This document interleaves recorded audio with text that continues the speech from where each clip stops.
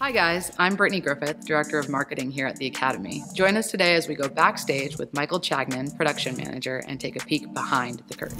So I am Michael Chagnon. I'm the Production Manager here at the Academy. I coordinate all the scheduling and everything that happens you see on stage I am in charge of.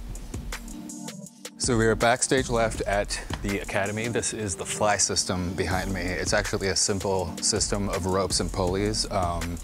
But it can be very dangerous. We use this to bring in and out curtains, lights, set pieces, projector screens, anything you can think of that would fly in and out on stage. We use this system behind me. We have 45 line sets total. They're all being used for different things. Some have a lot of weight on them. Some are just at pipe weight because they're not being used right now.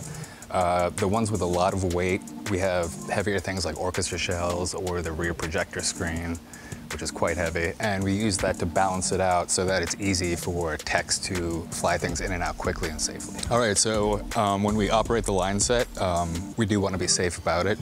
And so part of our procedure of using it is to yell out on stage what we're going to do before we're going to do it. So before I even unlock this, I would yell out on stage, "Rear screen coming in," and then I would unlock it, keep my hands on it, and then I would just pull like this. And I like to check back and make sure there's no obstructions while I'm doing this.